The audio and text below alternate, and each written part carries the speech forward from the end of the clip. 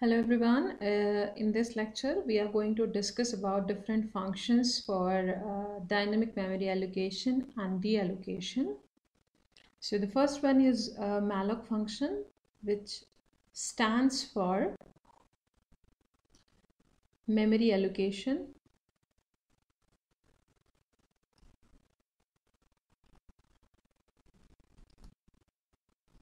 So if we are talking about memory allocation here or deallocation, we are definitely talking about the heap section of memory. Okay, please keep that in mind. So this is memory allocation, and this function returns the pointer for which holds the address of first byte. The syntax is like a pointer is there. So we have our cast type, and we will be writing malloc, and then we have to define the size, that how much memory we want to allocate. So the example can be, let's say p1 is equal to, and let's say my cast type is float, and I'm writing a malloc function in which I want to define size for, let's say I want to store 100 I want to have the size of 100 float data type elements. So I'll be writing 100 into size of. Now size of is the function which will be calculating the size of. So if I write here float, that means size of a float. Okay. Now remember, this particular statement which we have written over here, it is going to allocate, let me do that here, it is going to allocate 400 bytes of memory, and P1 is going to hold the address of first byte out of it. Okay, now let me do that small so that you can see it once.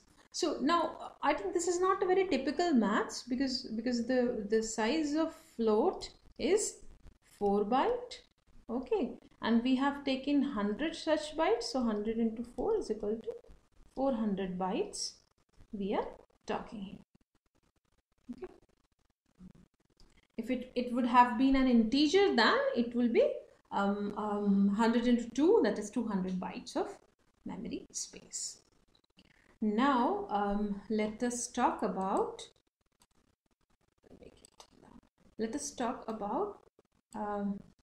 the calloc function. So calloc stands for contiguous allocation.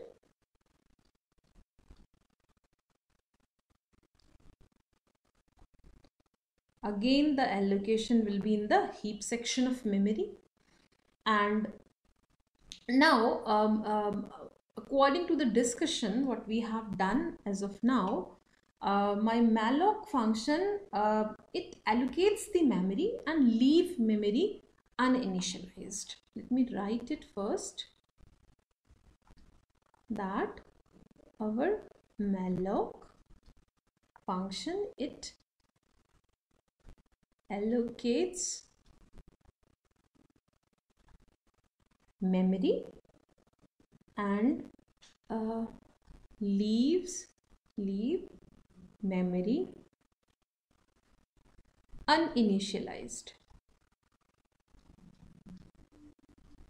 Okay, because we have only defined that this much memory amount is required, and the pointer returns the address of the first byte. Whereas in case of calloc, this function allocates and also initialize all bits to 0. Remember, it initializes all bits to 0 so that the default value is initialized as 0 in case of memory allocation for the variables using calloc function. Now always remember, these are defined in a standard library header. So always before using those functions, you have to include that file.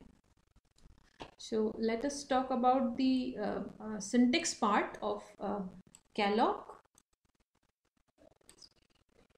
So syntax will be like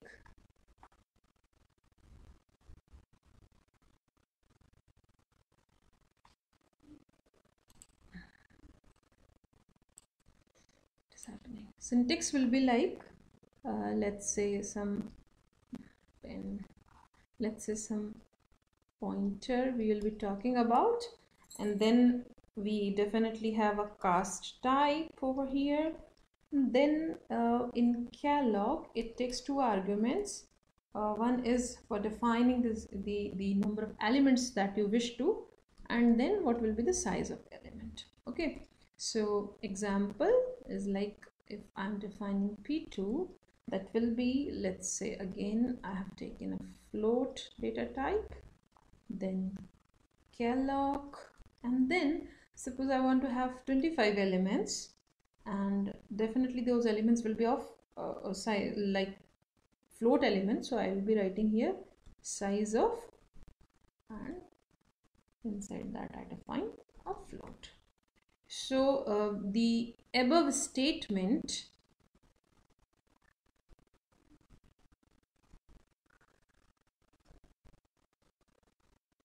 is going to allocate contiguous space of 25 elements, okay, of type float, okay, because this typecast we have defined here float, so it is going to allocate. So if I clearly wish to know that it's a simple maths, if I clearly wish to know that how much memory will be required, that means we are talking here about 4 byte is the size of the float, and 25 such 100 bytes are allocated in a contiguous manner, and that will be kept for float type of data elements. Now let us talk about reallocate function. So realloc function, this can use to modify the size of memory, okay, this is used to modify size of memory of already allocated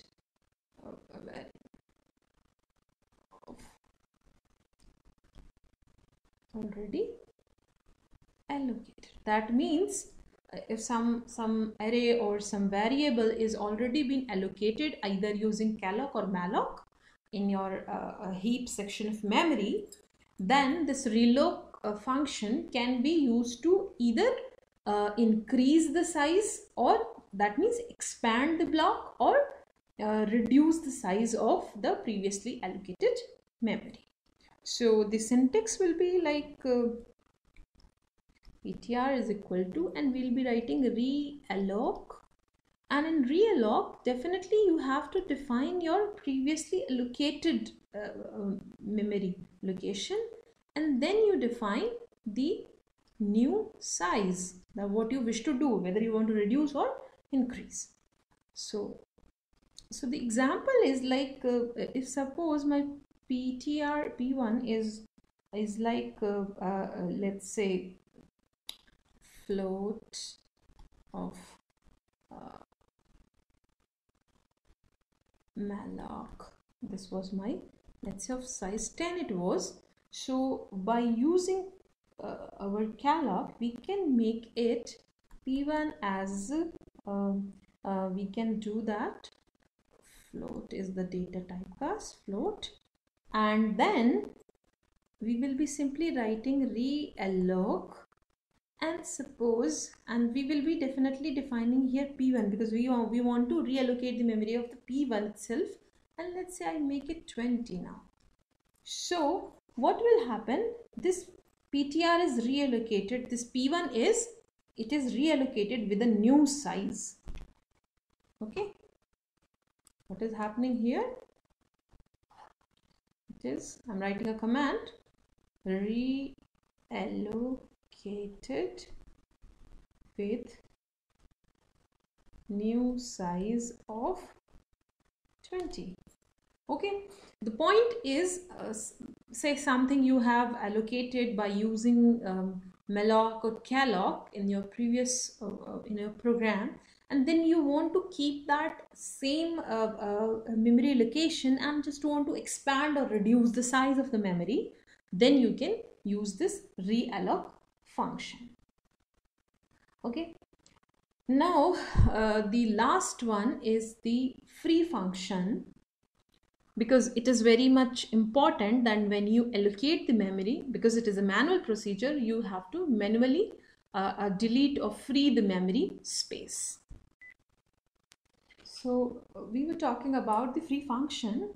So the dynamically allocated memory, either by your malloc or calloc, they do not get freed by themselves. Okay, so explicitly we have to free it, or let's say we have to deallocate. So this deallocation is done with the help of free function, and the syntax is very simple. In the end of the program, okay, when you have utilized all those variables which you have allocated, and once if the work is done, in the last you can write free, and inside that you define your pointer PR, PTR or P1, whatever you have used at the time of, you can simply write it to deallocate the memory. Now remember that all these functions, either malloc, calloc, or realloc or free, they will be defined in your standard library of. So do not forget to include that in your program, otherwise you will get the error. Thank you for watching.